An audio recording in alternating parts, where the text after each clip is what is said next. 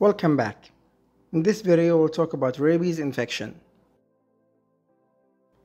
This bullet-shaped virus transmits by bites of bats, raccoons, or skunks, less commonly by dogs. In certain scenarios, for example a bat cave filled with bats that have rabies, simply breathing the air will put you at a risk of having rabies, without even getting bitten. In any case, once the virus enters the body, it uses a nerve to travel all the way up to the brain.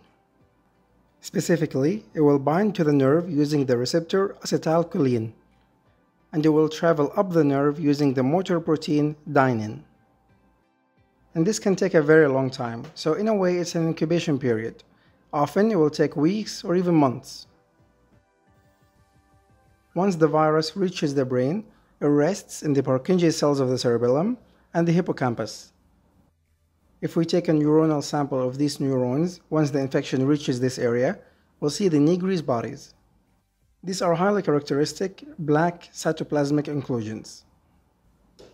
The patient will experience severe neurological and psychiatric symptoms such as agitation, photophobia, hydrophobia, which is highly characteristic, hypersalivation, paralysis, coma, and eventually death.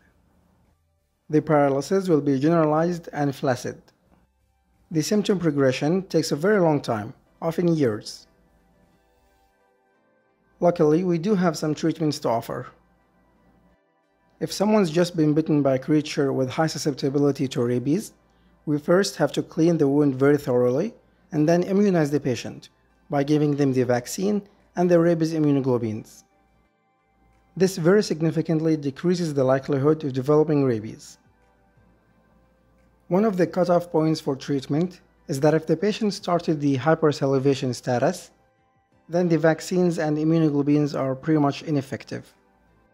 Because for the patient to hypersalivate, the virus has to travel all the way to the brain and then disseminate throughout the brain and reach the nerves even outside the brain, including the salivary glands. And that's why they hypersalivate. So if it reaches this stage, the condition is untreatable. Let's have a small quiz. What is the viral family of rabies infection?